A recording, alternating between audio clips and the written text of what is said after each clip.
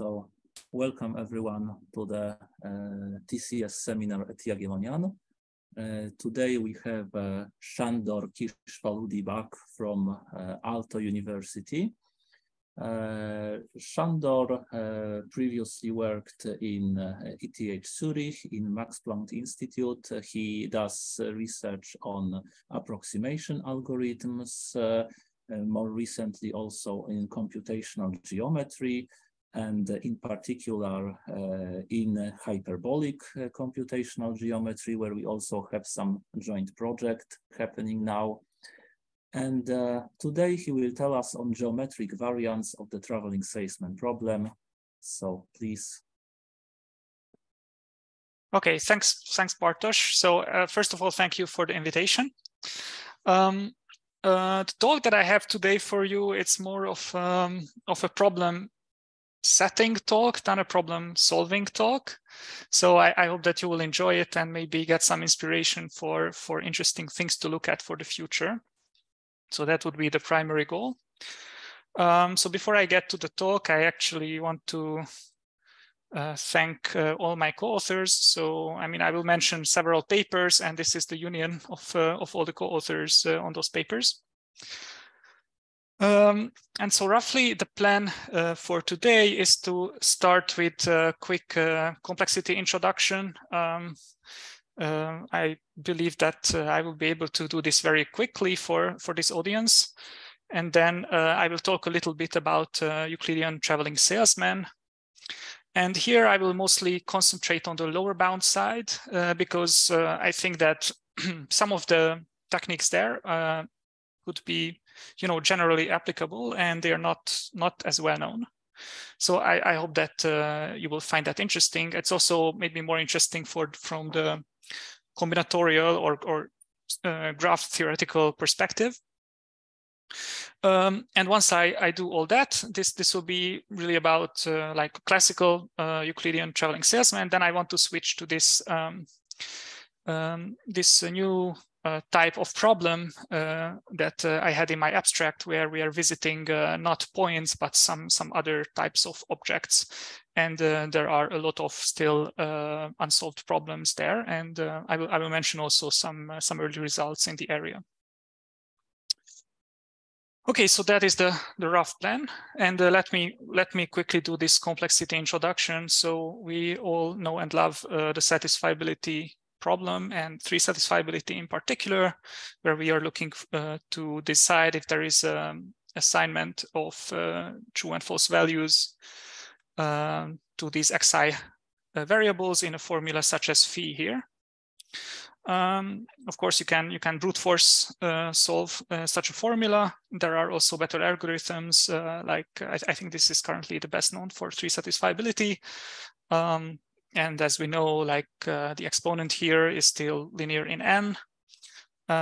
So we seem to be stuck there for decades now, not being able to improve significantly the exponent, like to something little o of n would be really nice. A related problem would be maximum satisfiability, or maximum free satisfiability. Again, I have a formula of the same type with the m clauses, and I want to satisfy as many clauses as I can.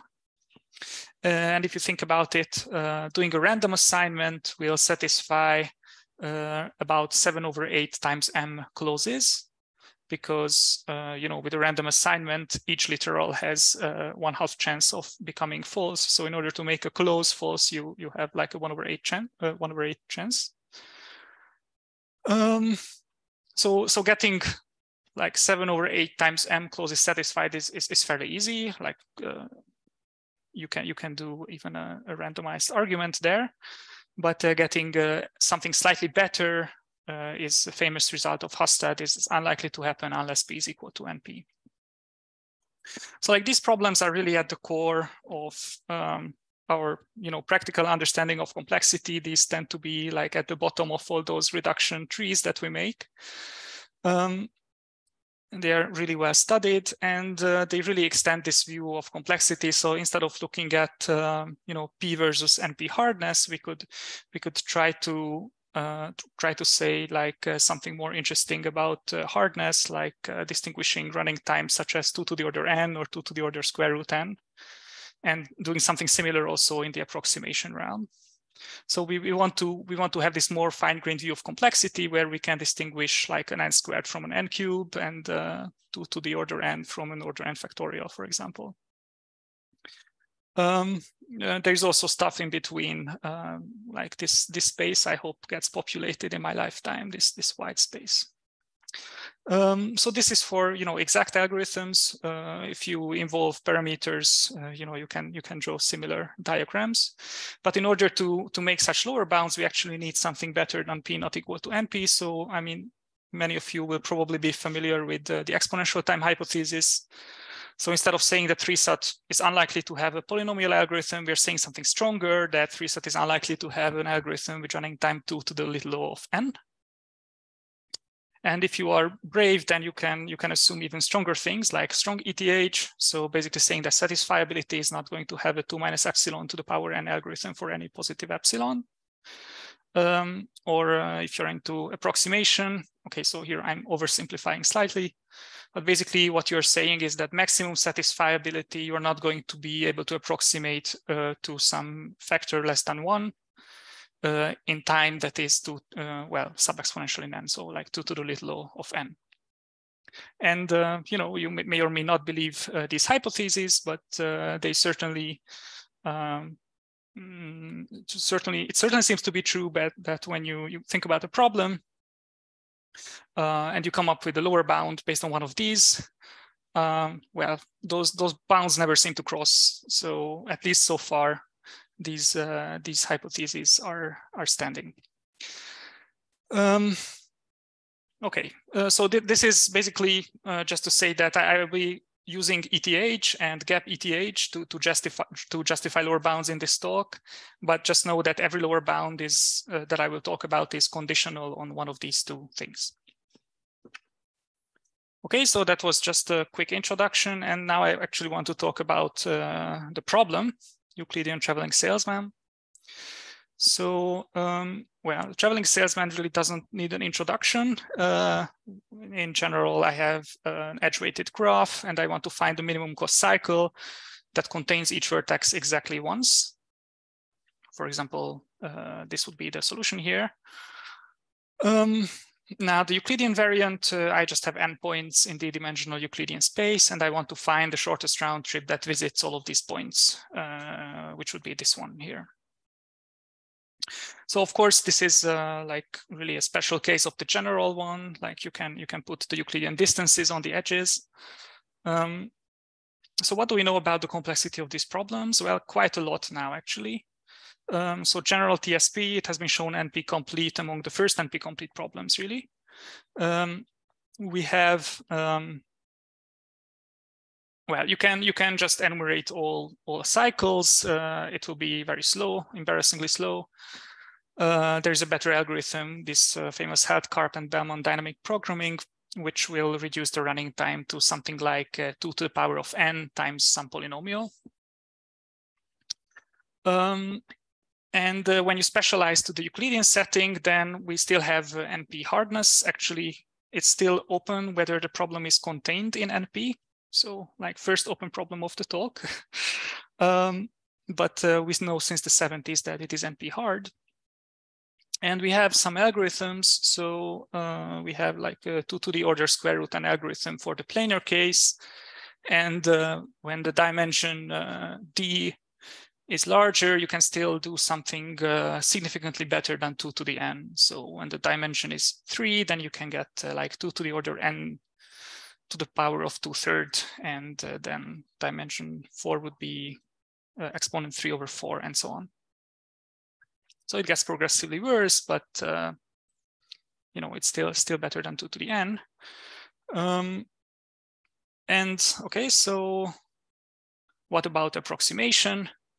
Well, general TSP, you cannot really approximate the way I defined it, whereas Euclidean TSP is much nicer. You can do a 1 plus epsilon approximation in polynomial time for any fixed positive epsilon.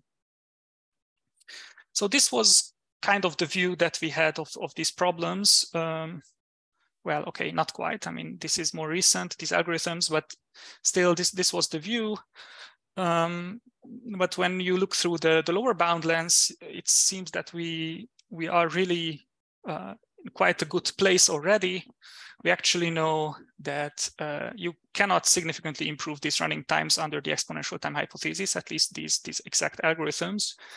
There is no 2 to the little of n algorithm for the general version. And you also cannot beat the geometric version for any dimension d, unless the exponential time hypothesis fails, right? So, you know, in a way, these running times are settled under ETH and up to constant factors in these exponents. Okay. So a little bit more about the approximation question. So approximation schemes for Euclidean TSP. The question, this was actually one of the big questions in the 90s to try to find for any fixed positive epsilon, a 1 plus epsilon approximate tour in polynomial time, where here the polynomial would of course depend on epsilon. And so Aurora and Mitchell came up with the first such algorithms. I put here the running times for dimension 2. Yeah, so these running times, they were then, okay, so I mean, they achieved this polynomial time approximation scheme, but then you know, we wanted to improve these running times, and there were 2 improvements already. So one was by Rao and Smith. So they achieved an efficient p-TAS where the running time is of the form some function of epsilon times a polynomial in n. And there was also this other paper in Fox 13 by Bartal and Gottlieb. They managed to get rid of this log n term, but they paid the cost in the dependence on 1 over epsilon, actually. And also, I have to say that in order to get rid of this log n, you kind of have to extend the model of computation you are working in. So there is actually an n log n lower bound in a certain model. So you need some chicory, and you of course need some new ideas to get rid of the log n. And so what we did here is we got a running time of 2 to the power order 1 over epsilon times n log n, which is well, strictly better than the first 3. We cannot directly compare to Bartal and Gottlieb because we have this log n factor, but of course the epsilon dependence is strictly better. It's also an efficient p-TAS, and what is nice about this algorithm is that it is the algorithm itself is relatively simple. It is based on a modification of Aurora's algorithm, which is the simplest of the bunch. And actually, people even teach the Aurora's algorithm often. So in that sense, it's nice. What is not so nice about this algorithm is that in order for me to tell you about it, I would first need to give a 1-hour talk about Aurora's algorithm, and I don't want to do that. So instead of focusing on that, I will just claim the result a little more precisely and then talk about lower bounds. Okay, so what we showed here is that there is this 2 to the order 1 over epsilon times n log n time 1 plus epsilon approximation for Euclidean TSP in the plane. And actually we show a matching lower bound. So there is no 2 to the little o of 1 over epsilon times any polynomial algorithm unless gap ETH fails. So notice that here the lower bound would allow any kind of polynomial factor.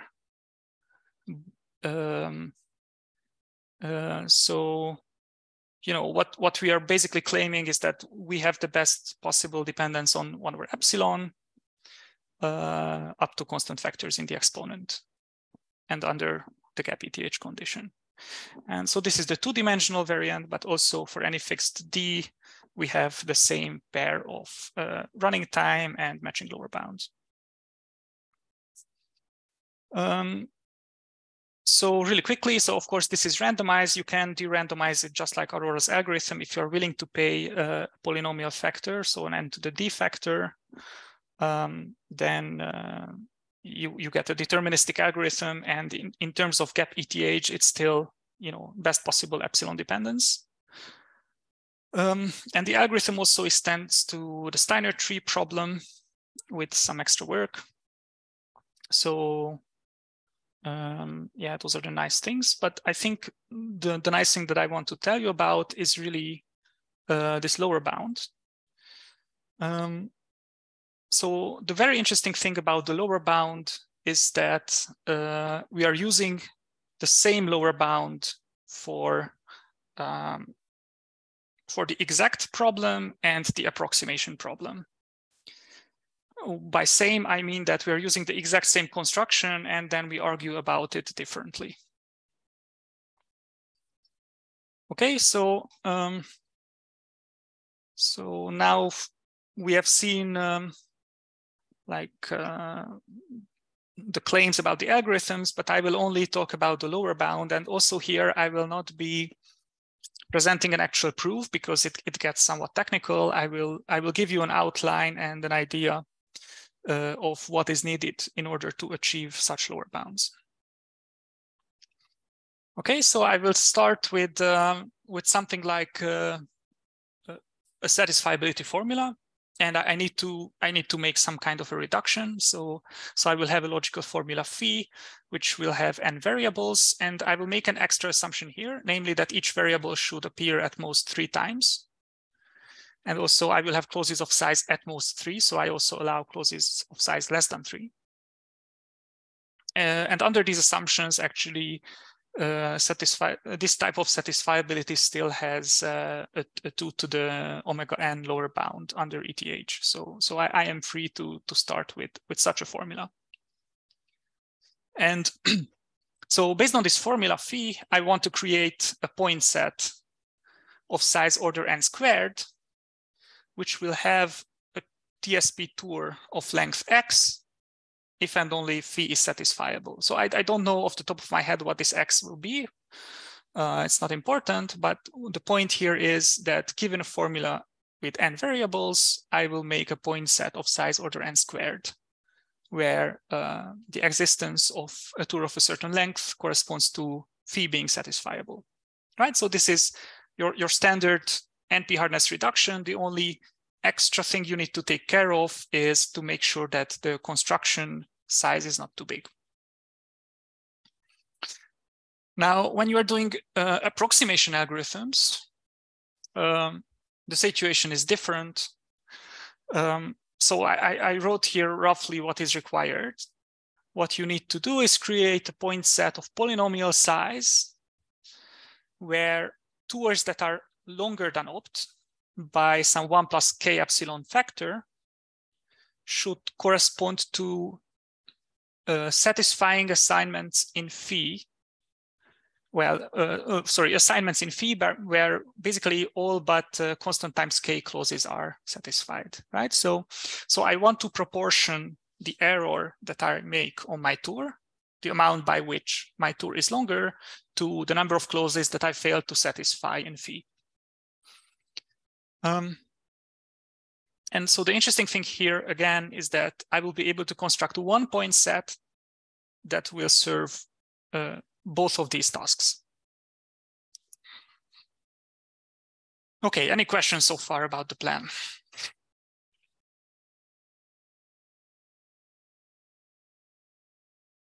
Okay. Okay, so let's move on. So how do I do this? I will start by creating the so-called incidence graph of phi. So it's a bipartite graph which has vertices for each variable of phi and vertices for each clause of phi. And because of the fact that I had each variable occur at most 3 times, and each clause having size at most 3, I will have roughly the same number of variables and clauses. So altogether, this graph will have order n vertices. And I will actually draw this graph in the plane in a manner similar to what you see here. So I will use these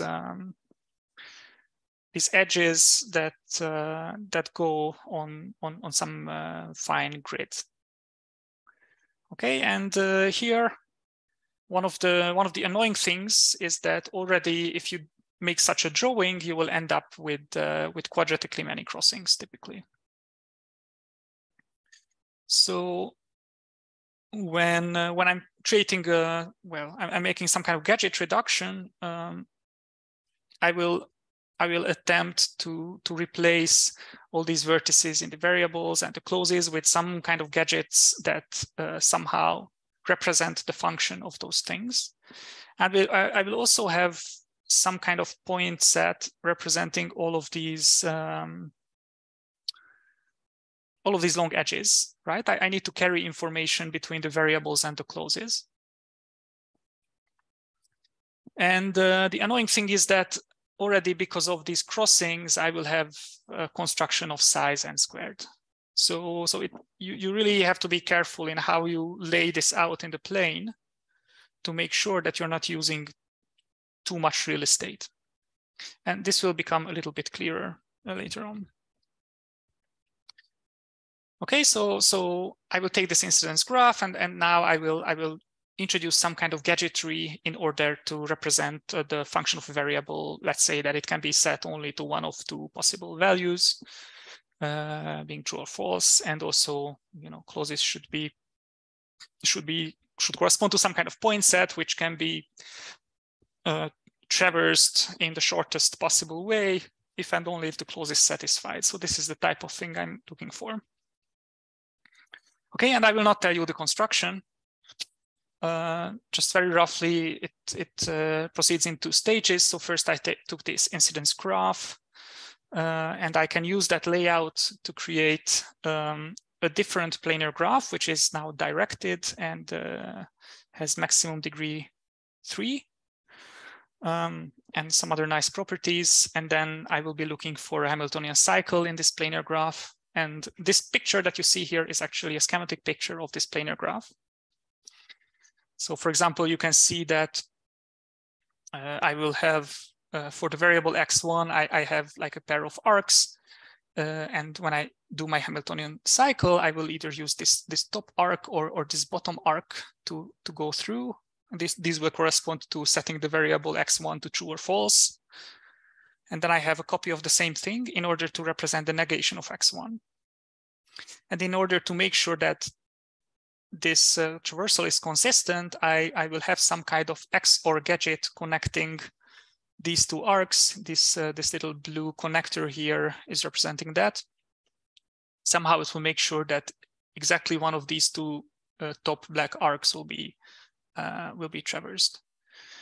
So basically using such XOR gadgets, all of these blue connectors here correspond to XOR gadgets. You can make sure that you have some kind of assignments on the variables, which is then carried to the correct clauses. And then you will need some other type of gadget to check the clauses. So you will have like a triple OR and a double OR gadget. And you will also need to do something about all of these crossings. And there is some complicated gadget for that as well.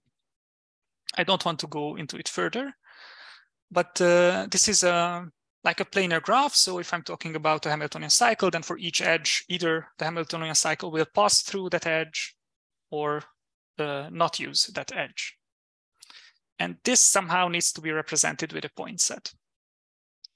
And the way it is represented is that for each edge of this planar graph that I have created, I will create some kind of point set, which will be like this width to wiggly grid path, which will somehow represent the function of this edge. And vertices will actually be represented by these little 3x3 grids. And so what does an edge do? Well, either I will have a TSP tour that just goes through all of these points and then comes back, or I will have a TSP tour that kind of traverses this little grid snake in this up and down fashion. Okay, again, I don't want to go into too much detail, but these will correspond to the Hamiltonian cycle using the edge or not. Anyway, the whole point is that I create a construction of size order n squared, where the construction is actually just a subset of an integer grid. Okay, so I have some capital N points. And the interesting property here that we really care about is that my formula phi is satisfiable if and only if there is a TSP tour using only grid edges. And the key thing about an integer grid subset is that the shortest possible distance between points is 1. So everything else will have distance at least square root 2. Right? So the fact that I can traverse using only grid edges will correspond to a TSP tour of length exactly size of the point set. Okay, so this is like a extremely hand-wavy something about a complicated construction, and I would say that this type of construction, although you have to be super careful about how you lay it out and making sure that the size of this drawing is not too big. If you can do that, then you will come out on the other end victorious. The big problem comes when you want to do something similar in three-dimensional space. And here suddenly you will find yourself out of tools. Okay, so what kind of thing would I want to prove in the three-dimensional case? I want to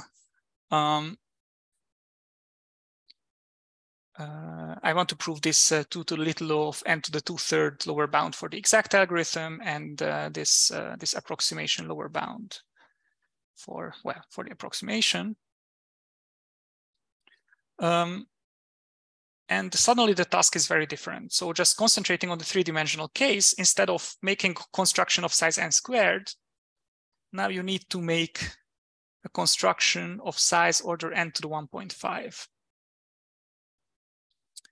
And really the question is, how can you lay out an incidence graph? Can you create a drawing of an incidence graph where all the edges are not too close? Because if you have edges that are too close, then your gadget tree will interact. You want to avoid interactions between different wires. And you still want to keep these wires short. If you're using a lot of space to do this, then when you are babysitting your TSP tour to make sure that it is going through these strange wires, the number of points you are using for that will grow. So somehow this is a complicated layouting problem. And yeah, we were wondering for a while whether this is known, how to do this. And yeah, so it's not exactly known. So the situation is that you will have some kind of variable gadgets, some kind of closed gadgets. You need to connect them with paths whose total length is short. And these paths shouldn't really interfere with each other.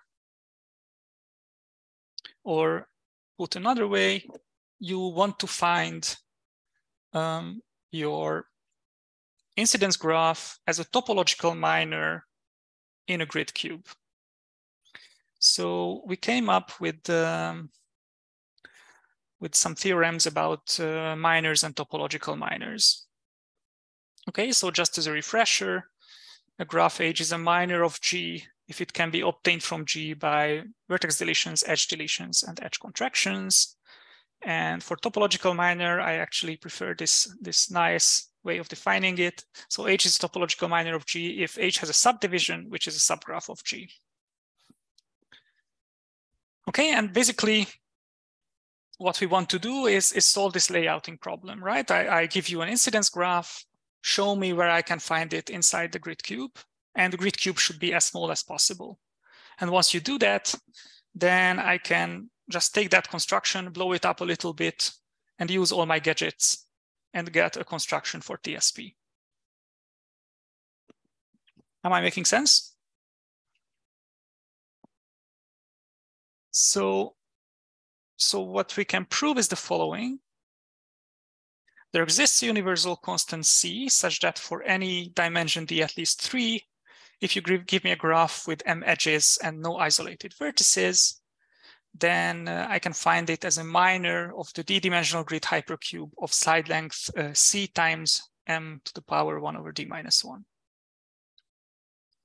Right, so overall, the volume of this grid hypercube is going to be like m to the power d over d minus 1. It's slightly more than m, but not much more. And actually, this is tight up to, well, this unspecified constant factor. And if you prefer topological minors, I can also do it with topological minors. So the story begins the same way. I have now an n-vertex graph, but here I have to bound the maximum degree, right? Because the grid itself has maximum degree 2D. So if I have an n-vertex graph with maximum degree 2D, then I can find it as a topological minor of this grid hypercube of side length c times n to the power 1 over d minus 1. So this we call the strong cube wiring theorem. And this solves this whole layouting issue, right? Because I can just take, again, my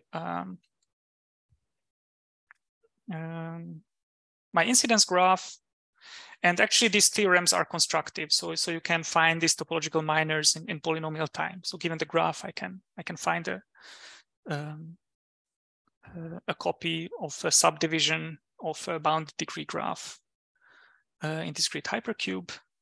Once you have that incidence graph sitting there, you can scale everything by a constant factor and put your gadgets into the relevant places of this scaled up construction and just get the result you wanted. So I believe that this is something really cool. It solves this layouting problem in an optimal way. Actually, the variant where the constant depends on the dimension is easier to prove, but this is not that much harder. So yes, I mean, this is kind of the structural result that I think is interesting and is underlying all the lower bounds. And you can, of course, think about similar questions if you are interested in this type of stuff, like trying to find other universal graph families with respect to minors. I don't know how much this is done. I certainly saw something like this for expanders. But there are other interesting graph classes, like, for example, Hamming cubes and whatnot. Actually, the Hamming cube variant I can also prove. I just didn't state it here because I haven't found a use for it yet. Okay. So yes. So in the second statement where you have bound in terms of the number of vertices, not number of edges. Yes. You have an extra assumption, yeah, on maximum degree of the graph. Do you know it's kind of necessary, or? Oh, I mean, definitely, right? Because the grid that I'm putting this topological minor into has maximum degree 2D. So. Ah, sure. Of course. Okay. Thank you. Yes, and by the way, so this is where the fact that each variable occurs at most 3 times comes in also, right? Because the incidence graph has bounded degree, so that's why I can find it as a topological minor. Yes, but if you are okay with edge contractions also, then you can just use the other minor theorem. But for these more geometric type of situations, it's usually a no-no. So you will probably need the topological minor variant. Yeah, other questions about these? I think, yeah, I will not talk much more about these. I want to talk about something else, but I just wanted to point this out because it's, I think, good to know, and maybe also good to continue researching similar types of results, because I think they can be useful elsewhere. Okay. If not, then I move on to, oh yeah, this is what I said, that these are constructive. I want to move on to this, this more general setting where instead of visiting points, I'm visiting other things. But I also want to bring the Steiner tree into the mix.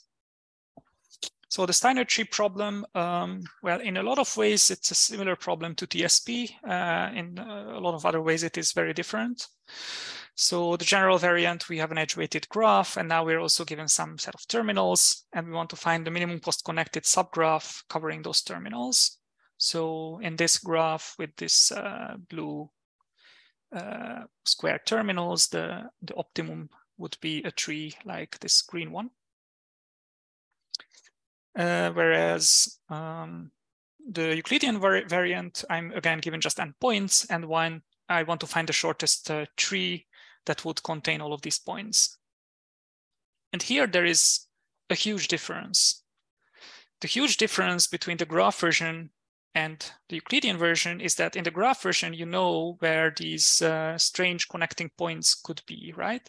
You have n vertices in your graph, and you know where those points, those Steiner points could be sitting. In the Euclidean version, there is no given set of points where these connections, yeah, I mean, I'm introducing these extra red points, Steiner points, but there's no way to know where they are. Actually, it's a huge problem. So there are exponentially many possible slots, as in exponentially in n. And each construction will depend, like the location of these will depend on each other in a complicated way. So that makes the Steiner tree problem, the Euclidean Steiner tree, much harder when you want to solve it exactly. Again, we know that the problem is NP complete in the general situation. It's again NP hard in the Euclidean situation. But I have to say here that this NP hardness result is extremely fragile. You try to change one little thing and the whole thing collapses.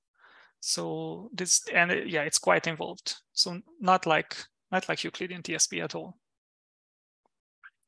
When it comes to algorithms, there is of course the famous Dreyfus-Wagner algorithm, the parameterized algorithm, which you would probably want to use if you want to solve Steiner tree. Whereas for the Euclidean variant, the algorithmic development, I would say, is still terrible. The best that we can do is to basically look at all kinds of tree structures. So basically, I want to enumerate all labeled graphs where vertices correspond to either these points or some other Steiner vertices. And once you have such a labeled graph in the abstract without a drawing, there is like a ruler and compass way to figure out the corresponding tree if it exists. And you can follow that with an algorithm. So that the ruler and compass construction, it is in fact linear in n. So the way the algorithm works is you just try every tree structure and you check all of them for length and then just spit out the shortest. So as you can see, this is really dumb, and we don't have a sub-exponential algorithm here either. And we don't have any other lower bound other than NP hardness. When it comes to approximation, the situation improves a lot. So there is an APX hardness for general Steiner tree, and there is a lovely constant approximation. For Euclidean Steiner tree, when you allow approximation, suddenly the problem becomes much easier, because suddenly you can move your Steiner points to some canonical places, right? And suddenly you have places to put those Steiner points, and you can use a lot of other algorithmic techniques once you don't have an exponential collection of locations for those Steiner points. So actually the TSP techniques work. You can get the same running time for the pitas with a little extra sweat. Okay, so that was Steiner tree, but yeah, no matching lower bounds. So there's still a lot to do there. But I wanted to move on to this this new and exciting stuff about groups and neighborhoods. And this is a variant that you might be familiar with. So group Steiner tree is very similar to Steiner tree, but instead of having just k terminals, I have k groups of terminals. And then I want to find the minimum tree, which would connect at least one vertex from each group. Okay, and this problem is notoriously difficult, as in we can do an order log Cuban approximation. There's an improvement for that when the underlying graph is a tree to order log squared n approximation. And we actually think that order log squared n is close to optimum. And well, you can define group TSP in a similar vein, right? I have k groups of vertices, and I want to visit at least one vertex from each group.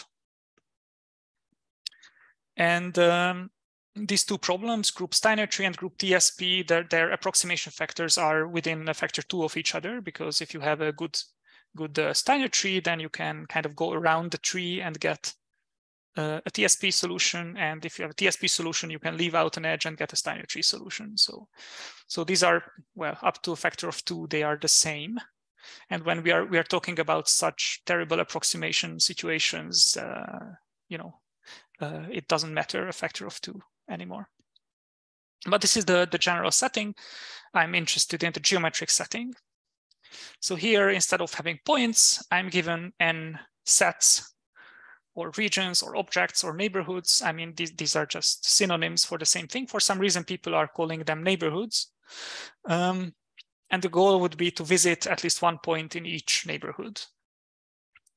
So one nice setting would be that I am given these orange disks, each one representing one neighborhood, and then I'm looking for the shortest trip or shortest tree to visit all of these disks. So it would look, for TSP, it would look something like this maybe. And there is a polynomial time approximation scheme for TSP when these objects are so-called fat, which I am not going to define now, but they need to be ball-like. So fat it basically means it is roughly ball-shaped, and the objects also need to be disjoint. And if you think about it intuitively, at least, you know, we could solve it for points, and maybe if we have similarly localized things that are disjoint, you know, maybe it is solvable. It kind of makes sense to go there. The two-dimensional variant was from 2007, and it was, you know, generalized to d dimensions. And also now we can do the same thing in doubling spaces and all kinds of strange other settings. And we also have similar results for Steiner tree now. So I think we kind of understand what is happening with fat disjoint objects.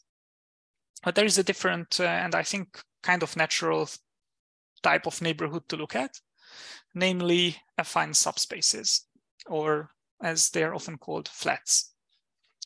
So now I have the d-dimensional Euclidean space, and I'm given some k-dimensional affine subspaces or flats. And I want to find the shortest closed curve that intersects all of these subspaces. So a very simple situation would be in the plane. I'm given a collection of lines, and I want to find something that would intersect all of these lines. Like this one. And I don't know how. Yeah, what do you think about the difficulty of this problem? What would you guess? Is this like NP hard, or I don't know. So some fun fact about it until you were thinking. Actually, these the points here, they may not be at the intersection points of the lines. So the points, there are actually instances where the vertices of the optimum tour are all like between intersection points. So they're not intersection points at all.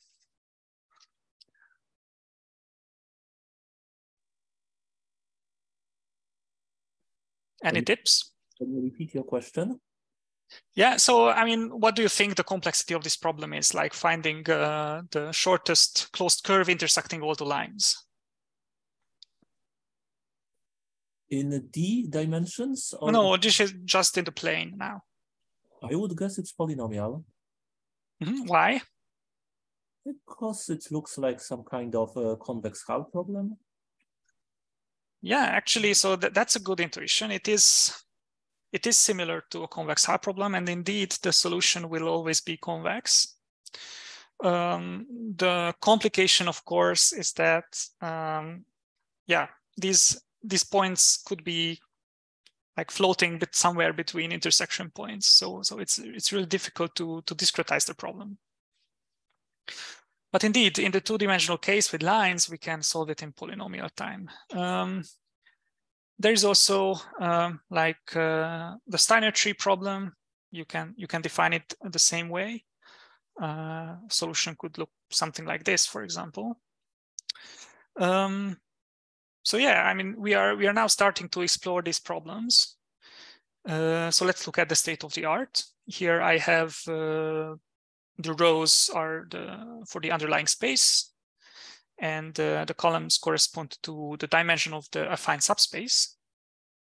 So for zero-dimensional affine subspaces, I'm just looking at points.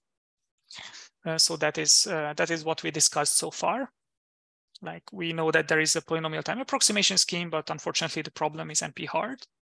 And you can just take this top entry in your table and use it to prove NP hardness everywhere below this diagonal. But there's this interesting diagonal for the case of the hyperplanes, where the dimension k is equal to d-1, where that NP hardness result does not apply. So what is known about the rest here? So as Bartosz correctly guessed, there is a polynomial algorithm in the case of lines in the plane. And there is an approximation scheme for hyperplanes. But for everything else, the problem seems like, well, we still know very little about it, I would say. I will say a few things about how these work. So the polynomial algorithm has been around now for 20 years. This approximation result is interesting. So what happens with lines when the dimension is above 2? So one of the hard things to do is to discretize the problem. Again, you don't know where the vertices of your tour might be. So what Dumitrescu and Todd did in 2016 is that they found a way to define a point set on each line, a point set of polynomial size, such that the optimum for a group TSP or group Steiner tree on those points, when you take these, well, the points on each line as a group, when you take those groups and you just solve group TSP on them, you will get a constant approximation. And with that discretization, they just use the ordered log-Cuban approximation for Steiner tree directly, like without any geometry. And this is how they got an ordered log-Cuban approximation. So one of the downsides, of course, is that, you know, once they discretize, they throw out the geometry. So there's no reason to believe that this type of approximation is anywhere close to best possible. And the discretization only works for lines. So if you have other subspaces, then it doesn't work anymore. The PTOS is quite recent, and well, I was going to tell you about this, but I don't think I will have time. It's based on a very nice technique. And okay, we of course have this polynomial algorithm. So maybe one reasonable question is to figure out whether there should be a PTOS for all of these things in this lower triangle. when k is between 1 and d minus 2. And so that we managed to answer. So what we showed is that there is like APX hardness for lines in 3-dimensional space. Now the inapproximability is really, really close to 1. Unfortunately, it's 1 plus 1 over 230,000. But you know, we know that it is APX hard, and then the same way that you could take the NP hardness for the points in the plane and use that to show NP hardness for everything else below, you can take this and show that all the remaining cases where a p-TOS was not known, there actually does not exist a p-TOS unless p is equal to NP. So that's yeah. That was kind of an interesting discovery. Actually, you can prove the same thing for APX hardness for Steiner tree as well. Like, it doesn't follow from this directly, but you can massage the construction. Then we have this this non-theorem, and yeah, this is like an embarrassing testament to the way that papers were written in the 90s. So we wanted to prove a polynomial algorithm for Steiner tree with lines in the plane. Like, I have a set of lines in the plane. I want to find the minimum Steiner tree. And we kind of managed to do that modulo a paper from the 90s. And after a long deliberation of several months, we realized that the paper from the 90s is incorrect. So currently we have a reduction from Steiner tree to the path TSP problem. So path TSP is, well, the same as TSP. You are just not looking for a closed curve. You're looking for an open curve. Like, you, maybe I even tell you which line to start on, which line to end on, and you want to visit all the lines. So that paper in the 90s actually claimed that this is, you know, polynomial time solvable, and yeah, it's incorrect. So we have the reduction to that problem, but we do not believe anymore that it can be solved in polynomial time. But what is interesting here, what I want to point out, is that the reason why this reduction works is because the number of Steiner vertices can be shown to be at most a constant. So this is very different from the point case, where you might have a linear number of Steiner points. Here you can show that the optimum will have at most 2 Steiner points. Okay, and when we keep with the hyperplane case, we can actually extend the p-TOS for Euclidean TSP to Steiner tree.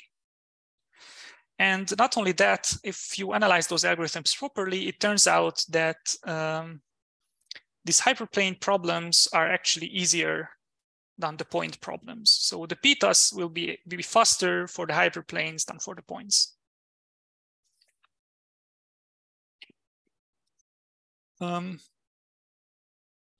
Quite surprising, I think. Is there a simple reason why when you have this problem with lines in the plane that there are only 2 points, Steiner points? Is it easy to see? Because this is no. Oh, okay. Not yeah. It's you have to really climb into the structure of an optimum, and it's nice. It's really wow. Yeah, I mean, we were really hoping to, you know, publish it in some nice place until we realized that yeah, we are still hopeful that we can, maybe in some special case, we could get this this path TSP thing working, but not yet. Yeah, I actually have a couple of slides about that. So, you know, I could talk about actually either of these 3. Yeah, maybe I would say a few words about this this non-theorem. It might be one of the more interesting ones. And there is a good story behind it, so yeah. Yeah, definitely. Okay, so let me skip the p-TOS for the hyperplanes, and my first conclusion to go to to go to this thing. So what is happening here? I want to visit lines in the plane, and there is, of course, you know, the TSP question and the Steiner tree question, and they are a little bit related in a weird way. So for the TSP, we can, you know, if you sit down for 2 minutes, you can prove that the optimum is going to be convex. And a nice way to think about this is to take, you fix some reference point O on your tour. Of course, this point is unknown, but let's just fix it anyway for now. And for each line, I take the half plane bounded by that line, which does not contain O. Okay, and now instead of thinking of this problem as visiting lines, I can think of it as visiting these half planes. And I could like look at these half planes and index them in clockwise order of their normal vectors.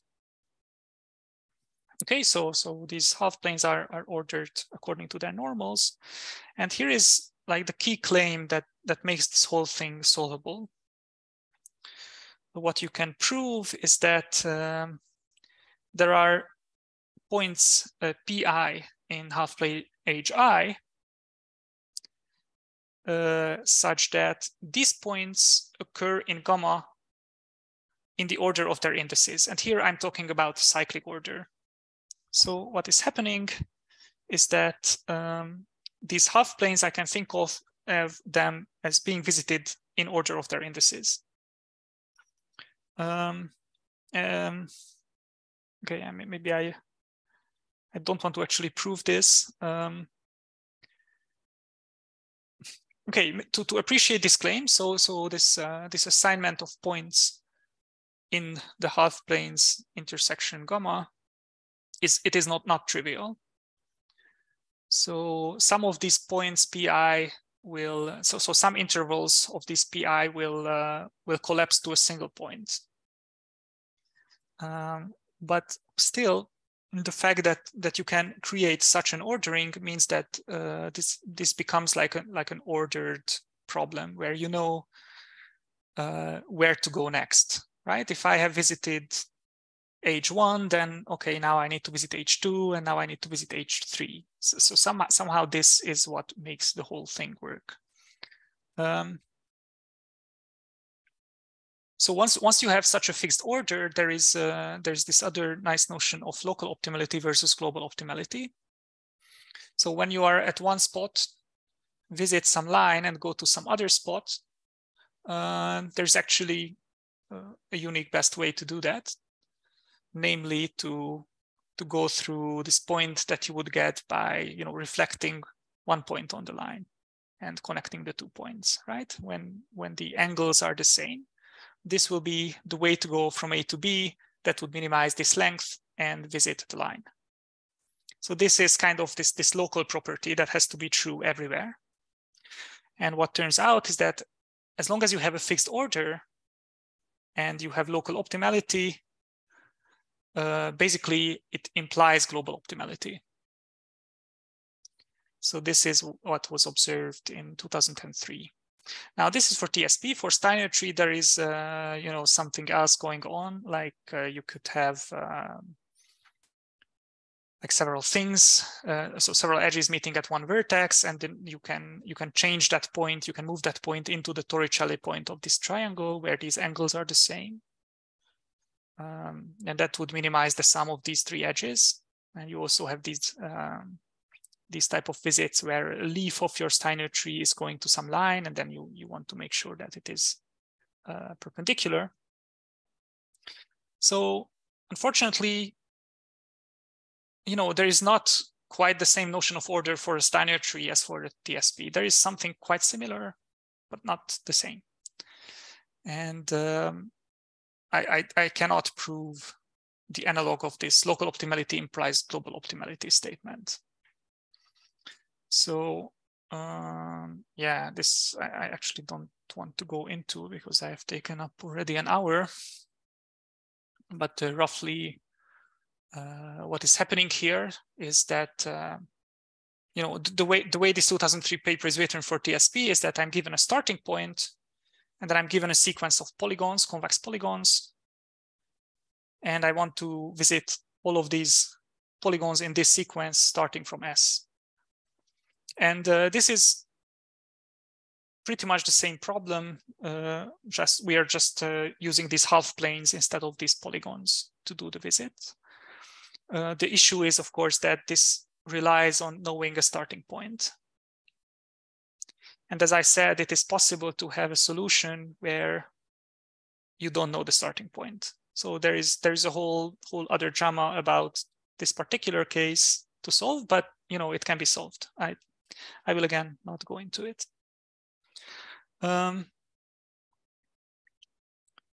Yes. Anyway, so with Steiner tree, the situation is you know, slightly different. What you can do is you can again assign these points P1, P2, P3, and so on in the order of like I have the same half planes. I can assign points Pi in the intersection of the tree and HI. And what I can prove is that if I go around this plane drawing of the tree, then these Pi's will appear in the same, well, in increasing order of indices.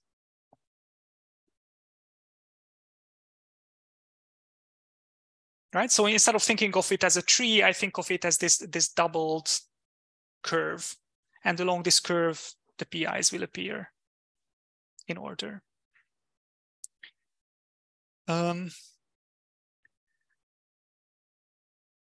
Okay, and then you know, I would go into something called visitation ranges. So it has to do for each edge of this Steiner tree, I can define a range. So basically an arc of the unit circle that will correspond to like the range of the normals that I will visit in that subtree. And using these visitation ranges, you can well, you can prove some nice lemmas. Like for example, if I have an edge UV, then the vector UV will be contained in the visitation range of the subtree of V. And some other, you know, structural results. So yeah, this is actually what I was saying.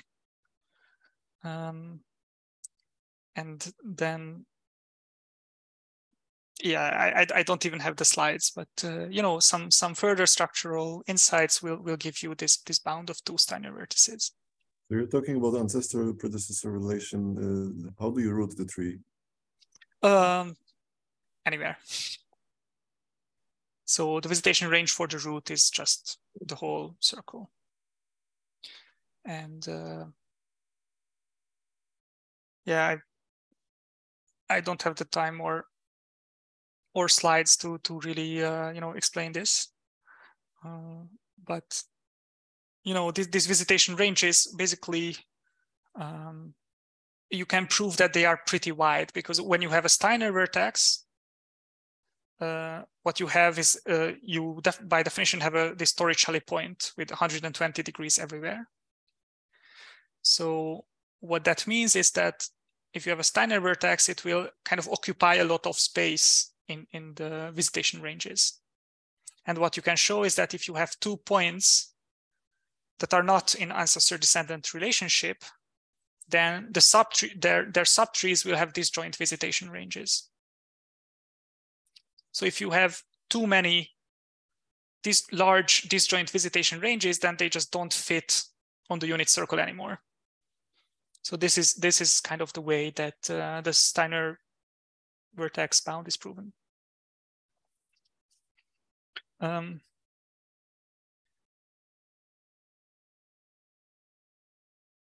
Anyway, so based on this, you can pretty much use like geometric tricks to reduce your problem to a path TSP instance, somehow getting rid of these Torricelli points. But you still end up with a path TSP instance, and unfortunately, we don't know how to solve that. There was this extremely complicated dynamic programming proposed for it, which just we don't believe works. Okay, so maybe I will go back to my actual, well, I go back to my conclusion. So what we have seen today, so in general for TSP, you know, we already know a lot about what kind of algorithms and approximation algorithms can be done, and we understand the lower bounds pretty well. The real questions, I think, still remain with Euclidean Steiner tree, especially with the exact version. So here, really, the complexity skyrockets because of these unknown Steiner points. There's, I think, still a lot to understand with those.